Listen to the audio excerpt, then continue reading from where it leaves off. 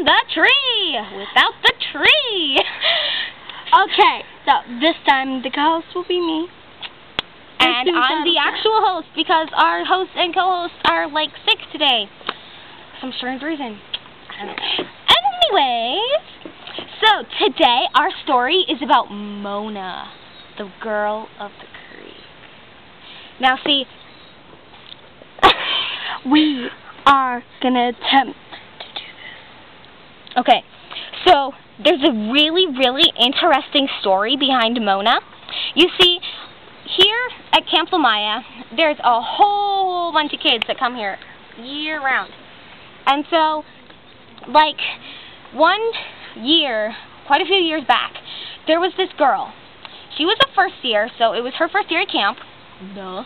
And she was climbing around on the bridge and, you know, like sitting on the edge and all playing and, you know, just being an innocent little first year. So see, this is the little bridge. And then, so she was playing around and she fell off. And she hit her head on that really big rock right there. And it basically like cracked open her skull and she died. Because she wasn't with anybody. Yes, nobody found her until like until that night. Because that is why we go in buddies. Yes, that's a new rule now, thanks to her. So since she was alone climbing around by the creek and she hit her head and died, nobody found her until that night when they were doing roll call. And so when they found her, it was too late. She was dead. So there are stories. What is?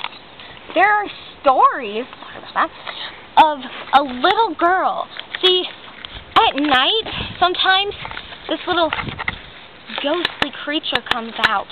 There are only stories of her actually being seen at night, but there are several suspicious, shall we say, of the day. Several suspicious things that go on during the day that could or could not be about Mona, the ghost of the river.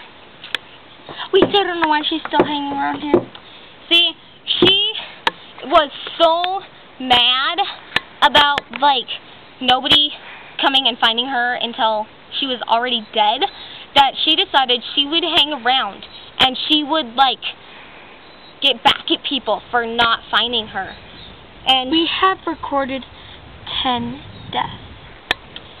10 deaths are recorded, like she said.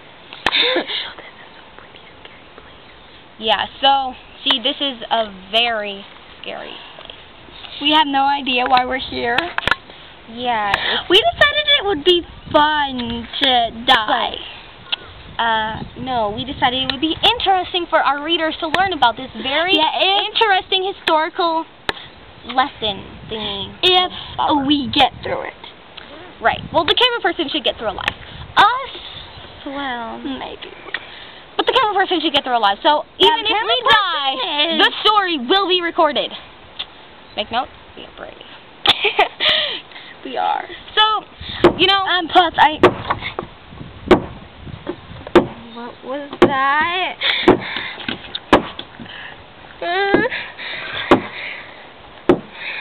It must be